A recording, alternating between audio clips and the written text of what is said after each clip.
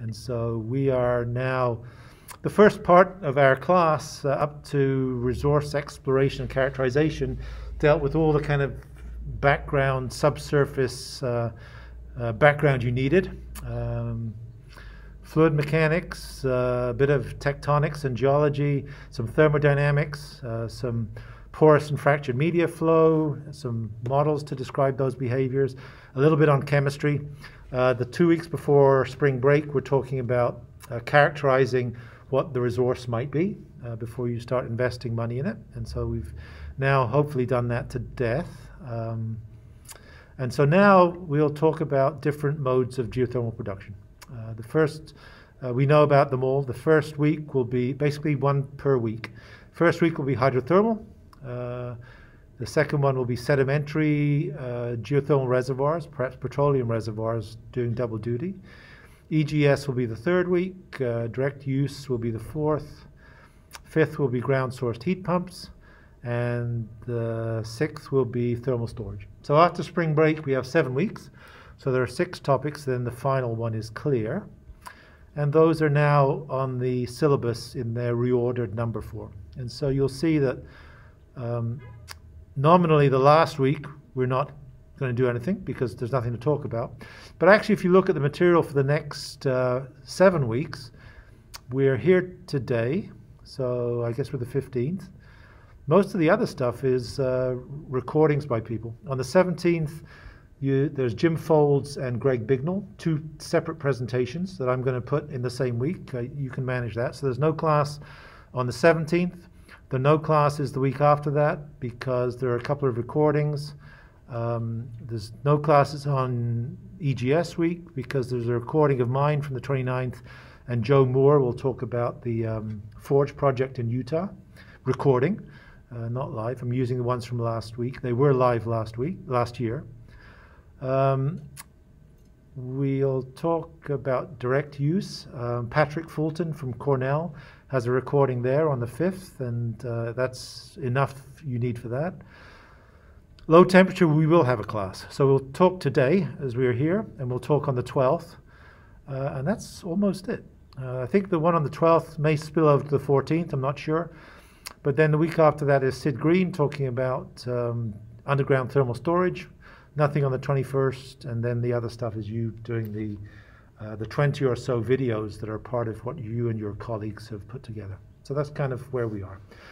So it's not an onerous course. There is no final, as you know, and so the remaining parts of the stuff to do, I guess these are the topics, the projects that you're doing right now.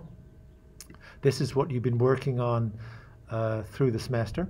I guess for you who've been coming to class, we'll have to, on these weeks where we don't meet, we'll have to do the stuff online, but I'm sure that's not going to be a big deal. And then the quizzes, I guess, will be the 10% in the final couple of weeks. So as soon as I get your material, just like I did for the 2021 stuff, for those of you, certainly all of you have not been here on some occasion, so you'd have done the online stuff. So those are the questions that were supplied by you. And those are the ones that are still supplied by you. So I guess in these last few weeks, after this date here, it'll probably take me a couple of days to get them up, but these 3 weeks will be a leisurely stroll through what your colleagues are doing. And so that's the main deliverable for this class. So it's not a difficult class to handle if it's really your ultimate semester here. So that's it. So that's, I think, where we're going for this. Yeah, I don't think I have anything else to say other than that. So that's kind of the logistics, if you like, for our last 7 weeks. So we said already what we've done. The last little while, we talked about resource assessment. Really, it came from geological environment, where you expect hydrothermal deposits to be or otherwise. Being able to explore those using geophysics, geophysical signatures as proxies for certain things in the subsurface.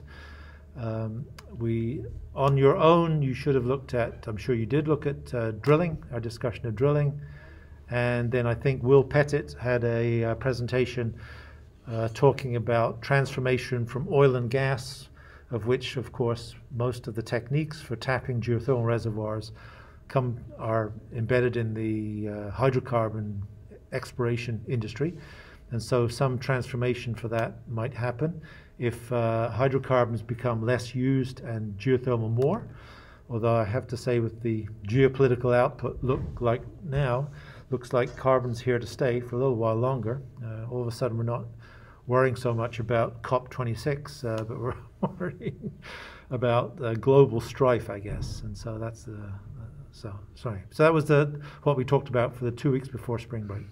And I guess the key figure was the one that we looked at that talked about the investment of costs in trying to reduce the risk of projects. If you're going to invest $40 million in a geothermal well and plant, then you'd like to know whether it can be successful. And so going from scoping out a site at relatively low cost to ultimately investing a lot of money to do direct investigation and do completions and doing pump tests to be able to deal with those. So that's worthwhile looking at.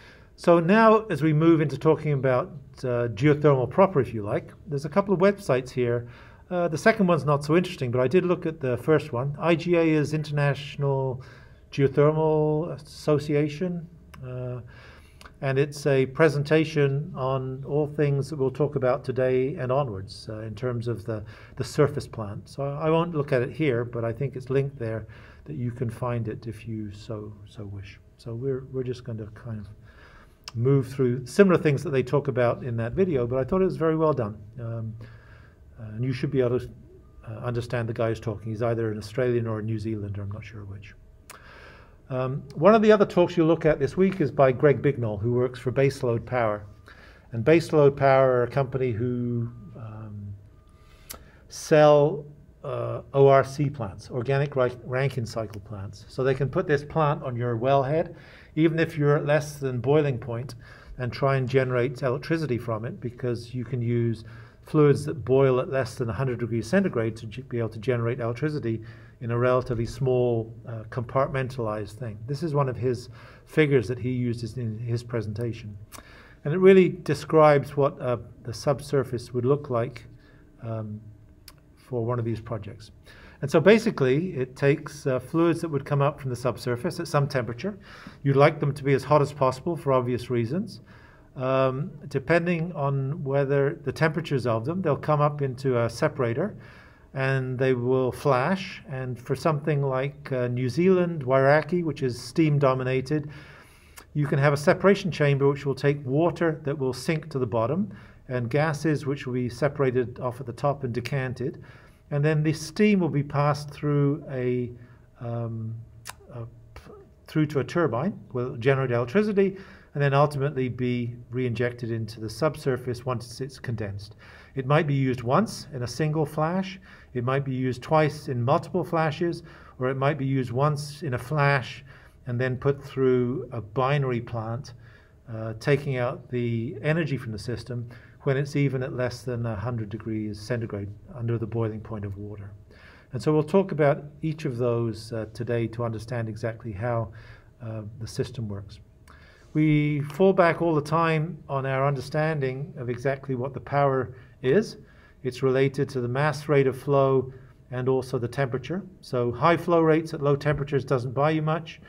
Low flow rates at high temperatures doesn't buy you much, but you have to have both high mass flow rates and high temperatures to be able to generate power.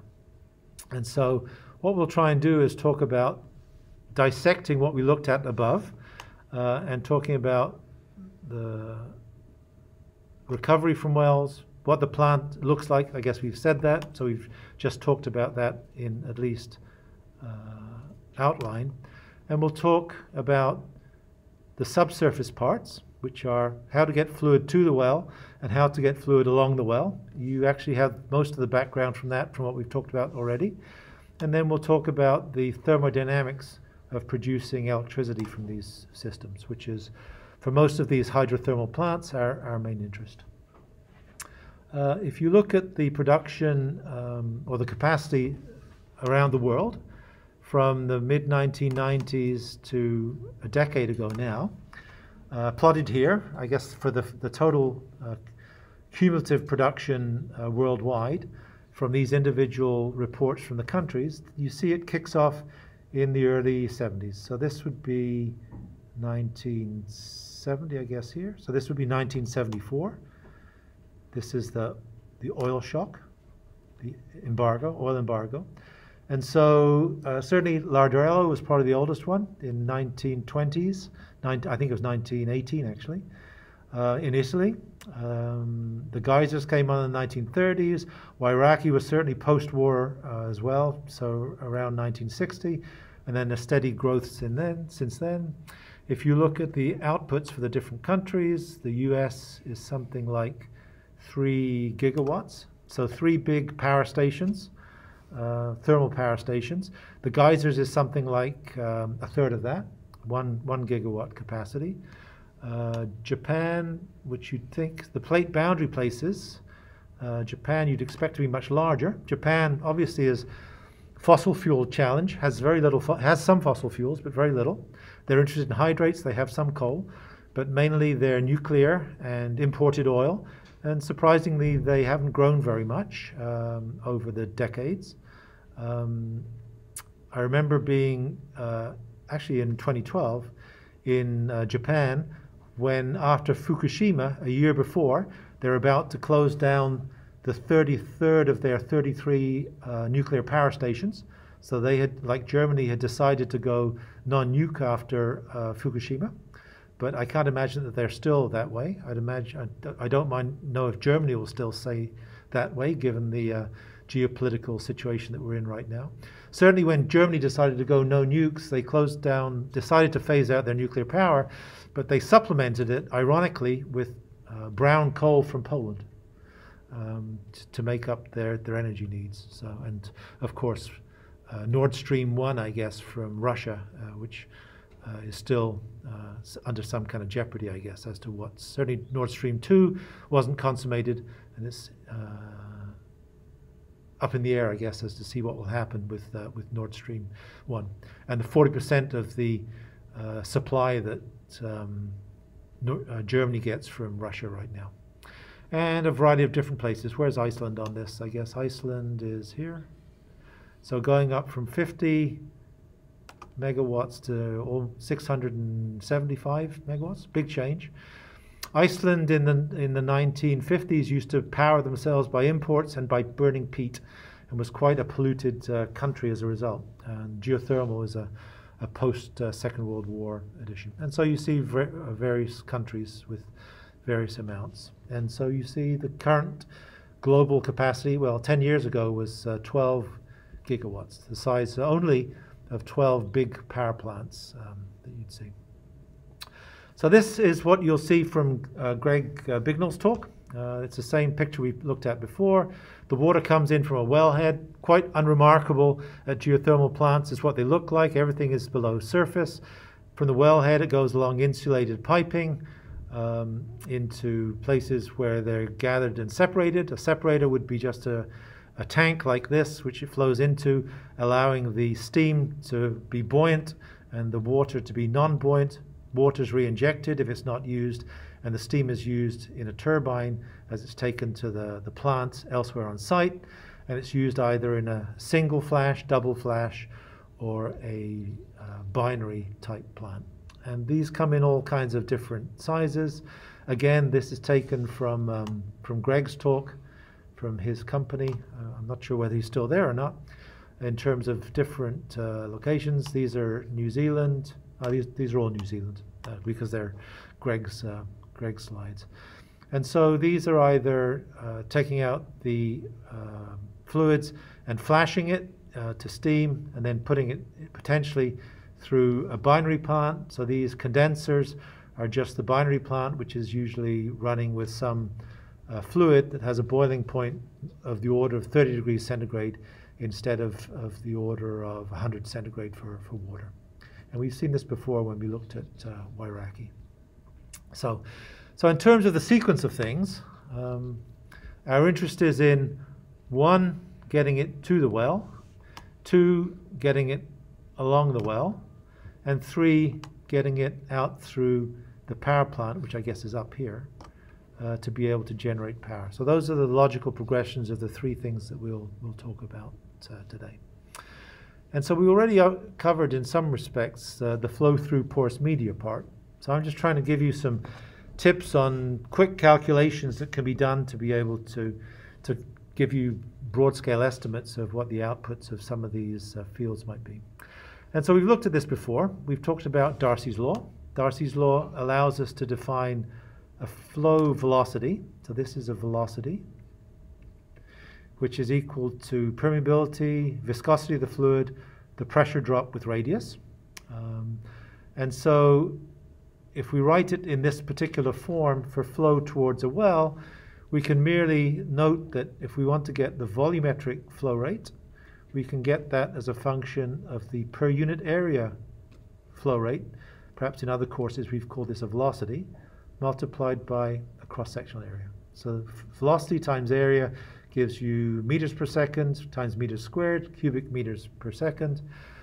And so what we can do with Darcy's law is we can just define for flow into a well. So if you're sucking water out of this particular well,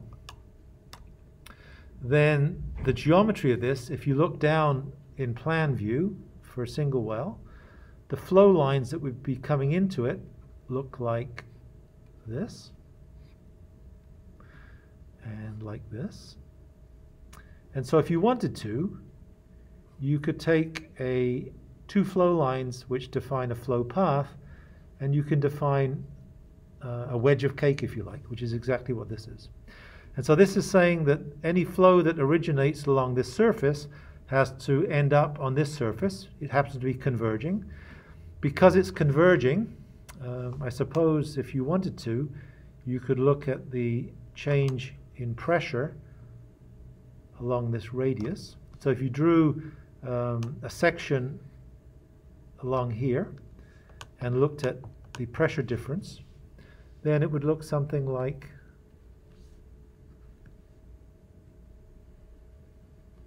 this.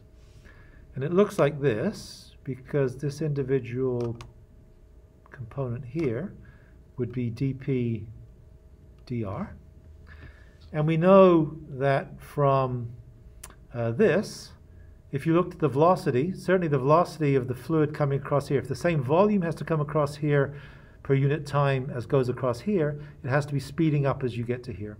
So if this is getting larger as you go closer to the wellbore, then by definition, this pressure gradient must be increasing as you go closer to the wellbore. So this is a small gradient, this is a large gradient, it's a positive gradient in this direction, hence the negative sign here. And so if we do this, what we can do is we can merely note that this is going to be constant, the product of these two. This we can get from Darcy's law, from this. This we can define merely as a function of this area shown on this figure here, which is a function of 2 pi r, which is the circumference all the way around here, right? This would be the circumference, 2 pi r, and the length would be the height of this. So this area here can be multiplied by this, and if we do that, we get this expression, just by combining these two equations. If we take this and just separate the terms off to the different sides, take the radius off to one side, which exists here and here, take the pressure off to one side, which exists only on one side anyway, and separate the variables out, then we can do this integration. 1 over r is a log between the limits of r2 and r1. This is a constant, so it's merely a magnitude that gets substituted for the integral between these two limits. And just by rearranging it in terms of flow rate, we get the flow rate is given by this very simple relationship. The pressure between the inside and the outside, the radius difference between the external portion and the internal portion, the permeability, and the viscosity. And so if we know each of these parameters, we can make at least an estimate of what the mass flow rate, or the volumetric flow rate is. And if we multiply the volumetric flow rate by the density, we end up with the mass flow rate, which is what we want. Because we know that the power is equal to the mass flow rate times C times delta T. You've seen that expression many times, and I won't go back for it, I guess. And so reasonable numbers for those, I noticed I didn't do the calculation down here. Well, permeability, a millidarcy is not an unreasonable permeability for a viable geothermal reservoir. We talked about on the first time that the EGS projects typically have to get microdarcy, 10 to the minus 18 meters squared permeabilities up to this magnitude to be viable. So this isn't an unusual magnitude. Typical values for the viscosity for water, certainly you know from 303 that at 20 degrees centigrade, the viscosity of water is 10 to the minus 3 Pascal seconds. It drops by an order of magnitude as you go up to about 200 degrees centigrade. So it flows much more easily when it's hotter. This would be liquid water, not steam. The length typically for the process zone in a wellbore might be 1 kilometer deep. It might be shorter or longer. The pressure difference that is driving flow is the depression, if you like, of the fluid pressure that you have within your wellbore. And so I suppose you might be thinking about when you have, if you look in plan view at a well that is a production well, so you're taking fluid out of here, maybe you're re-injecting fluid back into a well, and you can imagine that you'd have some kind of geometric pattern called a 5-spot, because you're injecting from one well and you're re-injecting from the 4 around it. And of course, if you keep on with this, then it would be another producer in this particular location. So in other words, you have a repeating geometry. But if you take this geometry here and you look at the boundary between these two individual wells, you might expect, I guess I can draw this in plan view. So this would be ground surface. This could be a cap rock, and this could be your geothermal reservoir. And so if you think about the wells that you might have that would be tapping this, then they might look something like this. And so the idea is that this is the reservoir here, and you want to be able to get fluids to go from the re-injection location here to the recovery location. And so if you think about what the pressure distributions might originally be, then you can imagine that distance versus pressure might look like this. So imagine that the initial pressure in the system is just given by the fact that it's an untapped reservoir and the pressure is just some uniform value across it. If you want to be able to suck fluid out of here, you've got the maximum reduction in pressure that you could have would be by taking this pressure down to this particular location here. And so if you do that, you could also think about there's a certain maximum pressure that you could apply to re-inject it. Say they're symmetric. If that were the case, then you'd think that by drawing down the pressure here, the profile of the pressure would look something like this. And this would be what we have called P1 minus P2.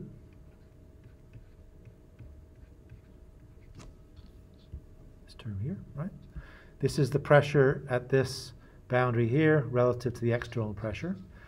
And of course, the external pressure at this radius is defined as the halfway point between your well, your recovery well, and the injection well. So this would be what we've called, well, we didn't call it that, we called it R2 minus R1. So this R2 might be half the well spacing, which we've drawn here, and R1's a relatively small number compared to that. So just some ballpark numbers for this. This is this 1 kilometer within the zone. This is L. Delta P is going to be this pressure here. So this might be 1,000 meters times the density unit weight of water, which would be whatever that is. I guess that's about 10 MPa of that order. So this could be about 10 MPa. Well spacing might be a kilometer between them or half a kilometer. So this is of the order of 500 meters to 250 meters, just in terms of ballpark numbers. And a 4-inch radius well, 8-inch diameter, wouldn't be an unreasonable size for a well. And so you could use these if you wanted to be able to come up with the volumetric flow rate. If you know the volumetric flow rate and the density of the fluid that you're pumping, you have a mass flow rate.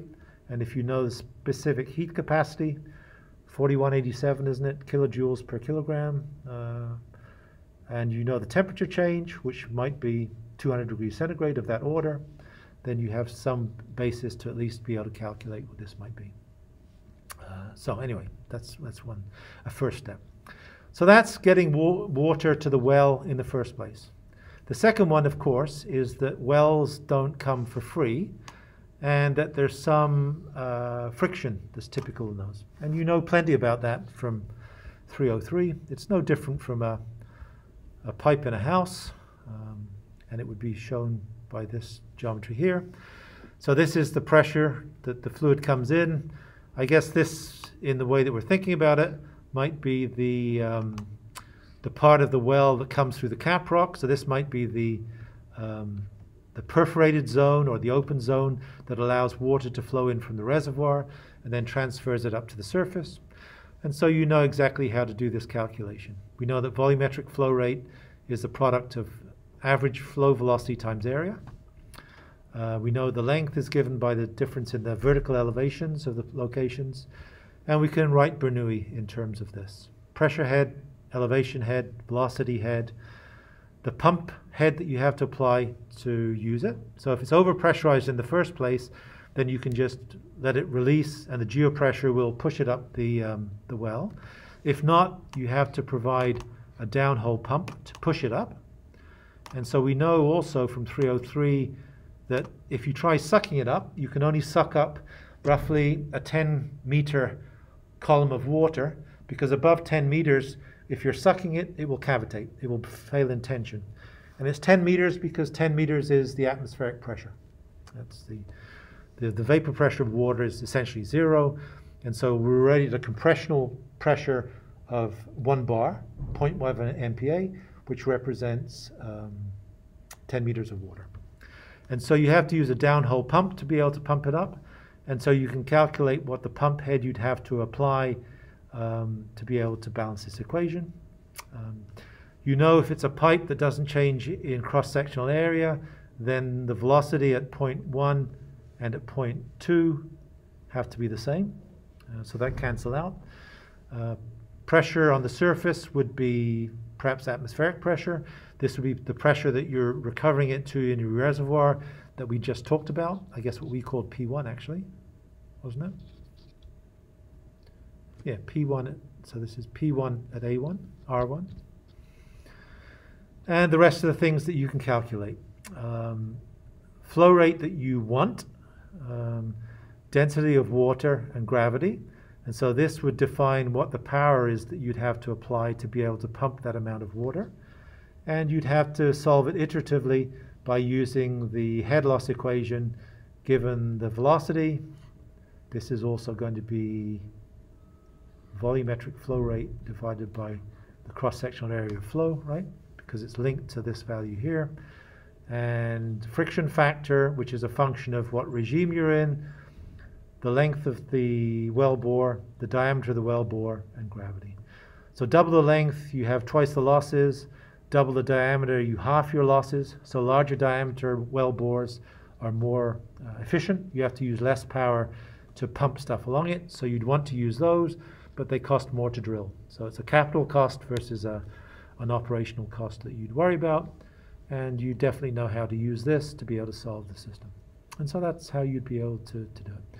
So you know what the pressure is that you can accommodate coming in, and the rest of the calculations you want to be able to use to do this. You can make pretty good estimates of what these are. This would be atmospheric. So this would be 0.1 MPa, typically, say.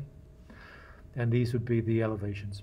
And I guess you also need to remember that when we define this, we define this as Z positive upwards. So if you recall, just from our sign convention. So that's it. So getting fluid to the top is that's why you do fluid mechanics. It's not a random torture that you have to go through. There's actually some reason for doing that. So I guess that's the first two of our components that we talked about in the subsurface. In being able to talk about how you get fluid to the well, how you get it along the well to the surface. And so now it comes to what do you do with it once you get it to the surface and it's hot fluid at some particular pressure. And so we rely on the fact that we have some kind of conversion. Typically we'd be interested in using this to generate electricity. And so we have to look at the efficiencies of the conversions of each of the steps. And so I'm not sure that this is true. I think this might be closer to 0.98.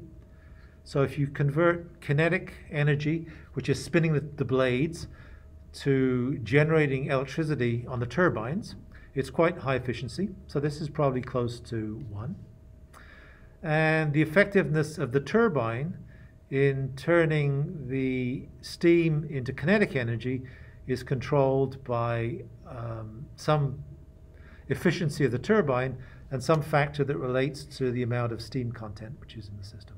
And so if we want to work out this, which we like to know, we have to know not only the amount of fluid that we're getting out in terms of its thermal content, and of course P thermal is going to be equal to the mass flow rate, specific heat, and temperature change, kind of, or it's equal to the enthalpy times the mass flow rate. Could use either ways. And so this is what we have from this previous step, and these are the calculations that we're going to want to do. And so let's look at each of the conversion systems as we have them. Yeah, we talked about this before. Don't need to talk about that. So to do that, we need to look at the this conversion efficiency within the turbine. And we've made the case that it's a function of some constant, which is the mechanical effectiveness or efficiency of the turbine, plus the steam content that's present within the system. So we've defined before the steam content. So 100% steam would be XS equals 1. And so if this is equal to 1, then if it's 100% steam, this would be 1 plus 1 over 2, which would be the efficiency, or the steam fraction term is equal to 1. If it's all water and it's 0% steam, then by definition, water would be 0% steam. 0% steam would be 1 over 2, and this efficiency would not be 0, it would be a half, right? And so the effectiveness of this depends on the amount of steam within our system. And so that's how we can look at this conversion efficiency, which defines exactly how we get material out of here in terms of this as a function of steam content. But we also have to do something to be able to figure out exactly what it is that we get out of our well if it comes out. And we're not looking only at sensible heat, but we're looking at using the phase change behavior, which has the potential to be a much larger fraction of the heat than just the sensible heat that's in the system. And so to do that, we need to use the idea of the Carnot cycle. And so we've talked about this before when we talked about thermodynamics. We talked about a diagram which has temperatures on one axis and entropy on the bottom axis. We can talk about moving around this Carnot cycle within this cap that defines vapor here, liquid here, and a mixture between vapor plus liquid in the place between here. We can traverse across this system from 100% liquid to 100% steam as we go across here without changing temperature. We're not changing temperature, but we're liberating energy from the system as we go from one to the other, or you could look at it as putting energy, thermal energy, into the system to go from one to the other. We're not doing any work.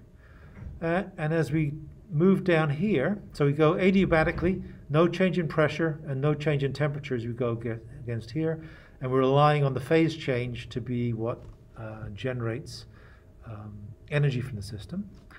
And as we go from here to here, and then ultimately back to here, then we're relying on an isentropic change, so no entropy change. So isentropic means that we're just going on a vertical path that is perpendicular to this portion here. And if we can do that, then we can identify a number of expressions that tell us what's going on in the system. One is we can define the thermodynamic efficiency of the system as the difference between the temperatures, in absolute temperatures, between the system in terms of the original system temperature T1 and the final system T2. So the highest, in absolute terms, the magnitudes of these magnitudes are independent of their ratio, because if we start off with a much larger one in terms of absolute temperature and have a temperature change, say, of 200 degrees centigrade between them, then the larger the magnitude of T1 that we start off, then the thermodynamic efficiency of this will be ultimately closer to 1, closer to 100%. So we're advantaged by using hotter systems. So using a supercritical fluid system at 300 degrees centigrade is much more efficient, even for the same temperature drop, as a system at 120 degrees centigrade as you bring it out of the ground. So thermodynamic efficiency defines that. We can also use the second law to define the interrelationships between heat and work in terms of enthalpy, not entropy, but enthalpy. And on different portions of this exchange in the Carnot cycle, we can look at heat, energy, and work within the system and define them as heat energy where there is no work taken out of the system, is just the differences between the enthalpies at these starting and ending points. And where we do work, it's the difference between enthalpy at the beginning and ending points. But typically the ending points is not this, because this would be a very small change in enthalpy. It says entropy, but it roughly scales with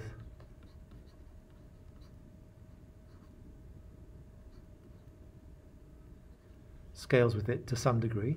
But we're going to end up somewhere over here ultimately. So the change in enthalpy is the work that we do in going down from here and back to here. And so we can use those to define that behavior. And the other thing that we understood from before was that in this region that goes across here, if we are at 100% steam here and 0% steam here as our steam fractions, I guess X, could think of it as steam, then we can scale the magnitudes of entropy on this diagram, since it's defined in terms of entropy as we go across here, just in terms of kind of a linear gradation between these two, according to the component steam content. But because the temperature or pressure versus enthalpy diagrams look very similar, we can also use it to scale enthalpy changes. So we can scale entropy or we can scale enthalpy, and it just goes with the proportion of the amount of steam that's present in the system, which really, this value of XS just gives us a coordinate on this line, which is a certain magnitude. So this would be 100% XS, this would be XS equals 60%, say. Right? 0%, 10, 20, 30, 40, 50, 60, through to 100. So we can use these three expressions, they're the only ones that we'll use today, to be able to understand exactly how much work we can get out of our system by looking at the changes in enthalpy as we go through it. So here's the idea. This is the example that's given in Glassley's book.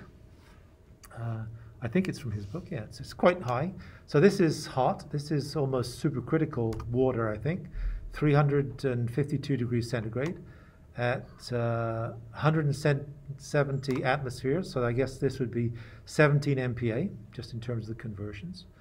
And it discharges at 30 degrees centigrade and at a particular very low pressure as it moves between the two. And so what we can do is we can look at the behavior of this reservoir in terms of steam tables. So this is a steam table for water. It defines the portion of the behavior which is liquid. This is the cap that defines the phase change as it goes from liquid to partial liquid and vapor as you go across here, and as you go from partial liquid and vapor to pure vapor as you go across this boundary here.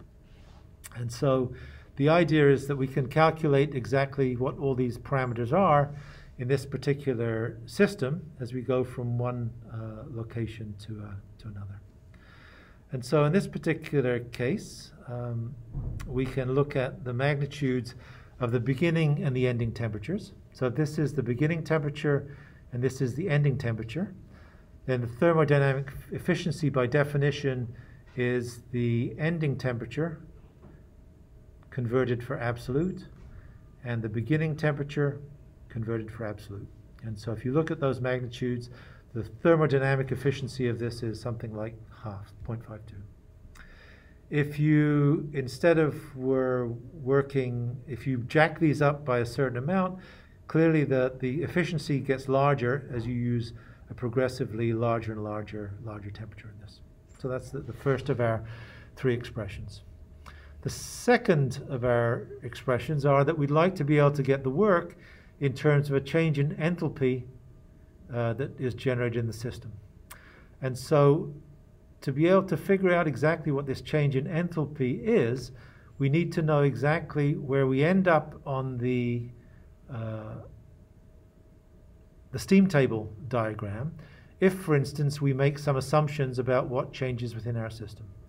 So this is kind of our Carnot cycle. This is going from the reservoir and flashing it within the reservoir at the same pressure and same temperature along an isobar to get to 100% steam, and then keeping it at the same entropy, so maintaining the entropy as you change it down to get to 30 degrees centigrade. What is the magnitude of the enthalpy that we'll have within the system if we do that? So we could go down at constant enthalpy, but we haven't said that. We've said that we go within the system at constant entropy. And so we need a figure that doesn't define behavior in terms of pressure and enthalpy, but in terms of pressure and entropy in our system. And so what we'll do is we'll realize, first of all, that if we look at the starting and ending points of these systems, if we start at 352 degrees centigrade and go to flash to steam, then the changes in enthalpy in the system will go from something like, well, 1690 here to something like 2550 here, which are these two numbers. So this is the change as you go across this top line here.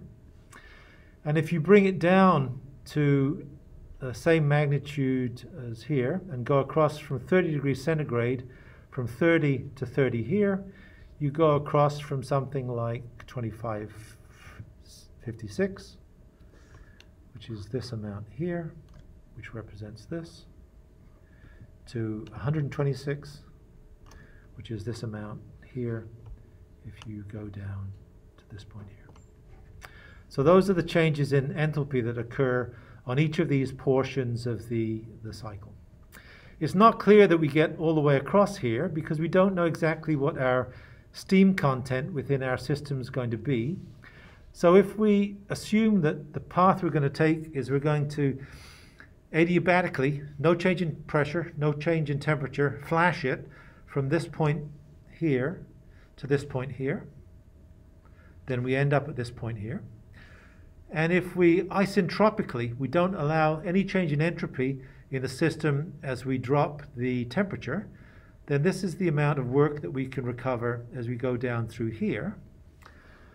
But as we drop down isentropically, so this is now pressure versus entropy. So isentropically means that we follow the pathway down here vertically.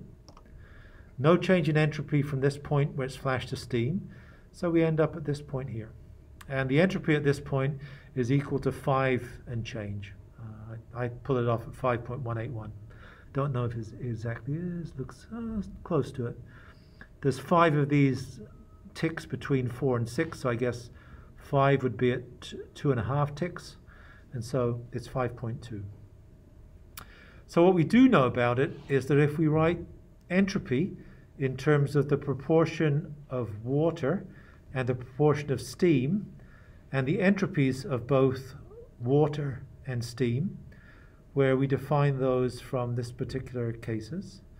And so the magnitudes of, on this 30-degree centigrade line, the entropy of steam is 8 point something, this would be 8.4-ish of that order, so 8.452, don't know if it is that or not. And the entropy here is, well, this would be 1, this would be about 0.4, something like that, yeah, 0.4. So these two values here for the liquid and the pure vapor represent these points here at 100% steam and 0% steam. And so what we don't know in this expression is we know what the entropy is because we're saying it's isoentropic. And so this amount has to equal the sum of these two amounts, where the only unknown value is this. And so this unknown value, of course, is equal to whatever the proportion is as you go across here. And if you solve this equation for x, it comes out to be something like 0.6. And so this means that if you divided this line up into 10 equal parts, then this would be 0.1, 0.2, 0.3, 0.4, 0.5. This would be 0.59 here, or 0.6, 0.7, 0.8, 0.91. That's all this expression is doing. We've done it, I guess, mathematically. You could also do it visually, as long as you can divide this. But I guess it's not completely linear across the system. It doesn't look like it's completely linear. And so we have the magnitude of the amount of steam that's available. And so if we want to calculate the enthalpy at which we end up after we go through this isentropic conversion, is we can find out the portion on this graph, which is 59% steam. And so 60% you see, 59% would be exactly here. And so if we wanted to, this is the amount of enthalpy that we'd have within our system. And it's something like 1,500 kilojoules per kilogram. Something like this. You could also calculate it because we know these endpoints. We know this endpoint is equal to 126, and this endpoint here is equal to 225.56. So we could also substitute this in, that this is 126, and this is 25.56. These two values here. And if we substitute 0.6 in here, we end up with a value of 1560. And so the relevance of that is that now we know that exactly at this point, which is where we'll end up. So we've flashed it at this particular condition. We've stayed with the same entropy. And so with the same entropy, we've gone down to 30 degrees centigrade, and we've come across to this point, and we know now what the enthalpy change is. And so what we know now is that if we do it, I guess, visually, the change in enthalpy would be the distance between these two things here. So it's going to be 2556 minus whatever we calculated at 1560. Oh, no, sorry, it's not that much. It's 2548. It's this amount here that we started off with, not this, right? 2548, which is this amount here. And this should be 2556. So this is the amount here minus the ending amount that we have, which is something like 1,000 kilojoules per kilogram. So quite a lot. So that allows us to be able to calculate the energy that's released. And so then all that remains is to use our expression to be able to define this. We said this was roughly about 1. We said this was 0.85 plus this term here. So in our particular case, 0.85 times 0.59. So this is 1.6 over 2. So this is 0.8. Isn't it? Right? So 1.6 divided by 2 is, 0.8. 0.8 times 0.85 is about 0.7. And so this value here is 0.7. This, I think we said before, is about 98%, which is really essentially 100%, which is this here. And so if you wanted to, since we know the power that we're getting out of the reservoir is something like 1,000 kilojoules per kilogram, if we know how much fluid we're making, then we can calculate what that is. We said at some stage in the distant past that to have a viable well, you need something like 100 kilograms per second of water at a couple of 100 degrees centigrade temperature change to make 5 megawatts of electricity. This is much hotter than 100 degrees centigrade change. This is something like 320, right? Which is delta T. So it's much larger than the 100 that we're talking about. And so the magnitude of this is going to be the enthalpy multiplied by an assumed desired 100 kilograms per second. It's actually a big number. So instead of being 5 megawatts electrical, which is what we need to be viable, it's something like 20 times that.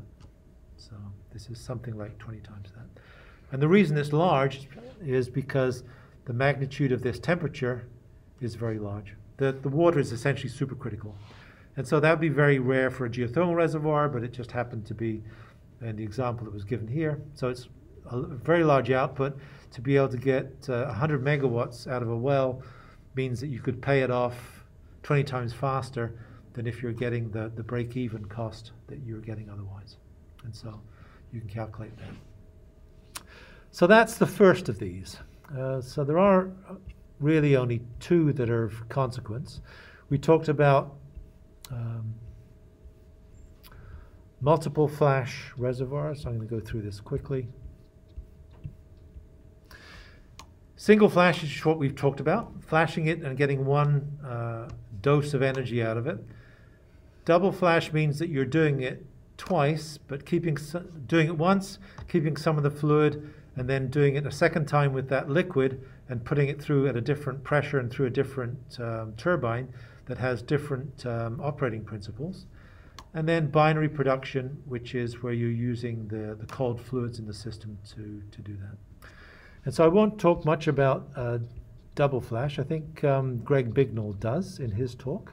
So I'll leave that to him. I think it merely is actually doing what I just said, and that is that you allow it to flash once, and then you keep some of the liquid and you allow it to flash twice, and so you put it through different plants.